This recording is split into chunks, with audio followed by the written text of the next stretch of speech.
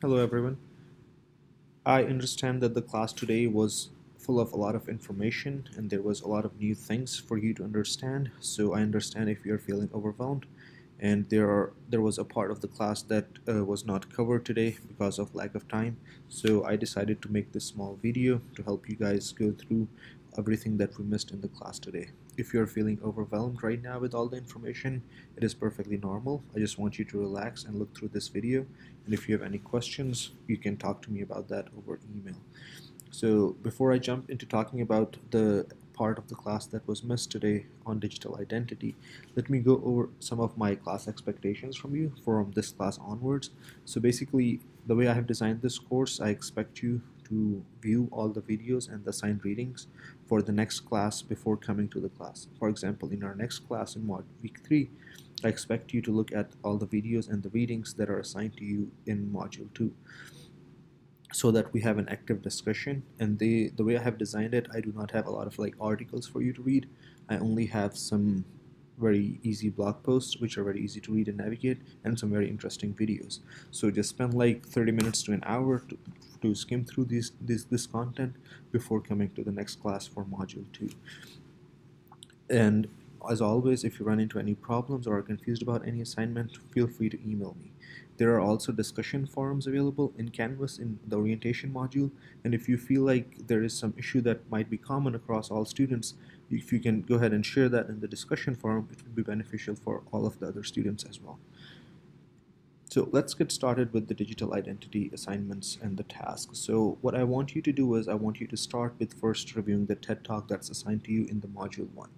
Along with the TED Talk, I also want you to go through the readings, because this will help you build a base or build an understanding of how our digital identity affects our personal life, our professional life, and how it can be used to our advantage, and how we can stop our digital identity from making ourselves vulnerable to like different crimes, to like identity theft and all of that.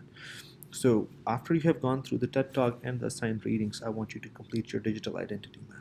And I know there is a lot of confusion around how to do the digital identity map or how to fill it. So what I'm doing is I'm sharing a sample digital identity map with you along with this announcement, so that you can look at that. And I'm going to go over it in the class right now as well.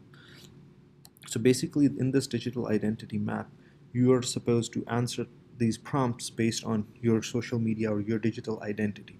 So for example, this I have filled it right now based on my digital identity. So for example, expression, what do I say on, what do I use the social media platforms to say? So I express my views for various learning technologies using social media, and I also share my travel experiences using social media. For example, profession, where I work, do I share that on social media? If I do, yes, I do. I share my work details on my digital identity platforms and such as my Facebook and my LinkedIn. If you do not share your work details, just go ahead and say that I do not share these details. And then, like, just like that, you can look at this. For example, like my hobbies, like I'm passionate about equestrian related sports and different technologies and gadgets. Audience, who is my audience? So I do not have a public audience for my social media, so only the content that I share is only viewable by my friends, my colleagues, and my students who I have added on my social media platforms. So basically, this is how you're supposed to answer all these prompts, and you can look at this sample that I'm sharing with you so that you get an idea on how to submit this digital identity. In an ideal class, we were supposed to do it within the class and share it within the class time, but now since we weren't able to finish it during the class, you guys can submit it later by the end of this week. And you can you feel free to, once you submit it in the, feel free to include this information in your digital identity assignment, which is what we're going to talk about next. So now coming to your digital identity assignment, it is very straightforward. All the details are already given on your canvas basically. And let me go ahead and pull it up so that you can see that. So if I go to my module 0 digital identity assignment here, there are 2 parts of the assignment, and you basically have to answer the questions to the part. There is no word limit, there is no like limit on how many paragraphs you're supposed to write. As much content that could cover the answer to that question is appropriate. For example, which forms of social media do you currently use, and which do you need to know more about? For example, I personally use LinkedIn, Facebook, and Instagram, and I would love to learn more about how Snapchat works, for example. Like, I have an account, but I have never used Snapchat a lot. I don't use Snapchat a lot. So that's as simple as it is for you to answer. Like, how can social media enhance your professional or online presence? This is a question that you can give a lot more thought to, because like, how, if you do not have, or you're not active on social media, how you can use the power that social media gives you to enhance your online presence and help you in your career or in your profession. So that make this answer to this question would be personal to you in terms of what professional goals you have, and just wrap your answer around that. And it's the same for all the other questions as well. So this is a very straightforward assignment. I don't see you guys running into any issues with this assignment, but if you do, please feel free to email me. So the next thing on my agenda is basically your e-portfolio, and I suggest that you do it at last, because this is not relevant to our assignments related to the EdTech discussion and related to the digital identity assignments. I have gone in detail in class today about defining the educational technology field, so I will not jump into that right now in this video. So this video is about your digital identity part that we missed in the class today, along with the e-portfolio. So with your e-portfolio, I try to explain it and make it as clear as I could, but I don't know if I did a good job or not, so I'm going over the e-portfolio creation in this video as well. So all you have to do is create two different Google sites. One is your student site and one is your course site. So what you do is you basically create a student site that needs to have these tabs up here, and then just use the information from this sample to create a site, and then connect this site to this second site that you would create, which would be the course website, and the course website needs to have these tabs. You can leave these tabs empty. So the way you will connect it to this is basically on this course, this website, your professional, like personal student website, in your My Courses tab, you will write EME2040 Introduction to Educational Technology and insert a link over here to this website. So how you do it basically is what I showed you in class. So for example, this is EME2040, and I need to insert a link under this text. What I need to do is I select this text, click on insert link, and over here I copy the link from my course website, and then I go back to this website and I paste it here.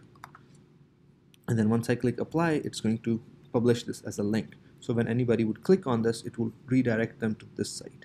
So you only need to submit a link to your student site, and then I can click on this link and go to your course site. If you still have any confusion, feel free to email me. One thing that I missed in the class today was how to publish them.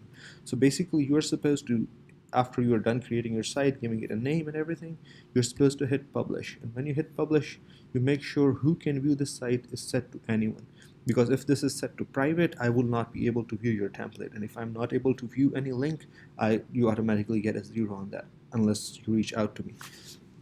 So make sure that this is working, make sure it is set to anyone can view, and then hit publish. And once it's published, just go ahead and look at that site. Like for example, right now this is a random name. You can change this name over here. This is where you change the name. For example, your last name is, let's say, I don't know, Spencer. You say sites.google.com/EME2040 ePortfolio_Spencer. So that's how you can name it, so that it's easier for you to tell somebody, as I mentioned in the class. And if you still have any issues with your ePortfolio, please feel free to email me about it. I would also be happy to take a look at your ePortfolio before your submission, your template, before you submit it. So if you are confused that your ePortfolio meets or does not meet the requirement, please feel free to email it to me, email the link to me. I will take a quick look at it and let you know that how it looks. And I'm always available to give you feedback on any of your work before you submit it. And as I've always said, like before the deadline, I can help you in every way possible. But once you have passed the deadline and you come out to me without any genuine reason or excuse on why you passed the deadline, that I have very limited option to help you with. So I hope this video helps you a lot, and along with that, I'm gonna give these details in the announcement as well. So you can read them and look at this small video to help you understand what digital identity is and how to build your e-portfolio. Again, just wanted to summarize that please go over the TED Talk and the readings before you start attempting your assignments, because they will help you build the basic understanding on how your digital identity influences your personal and professional life. Thank you.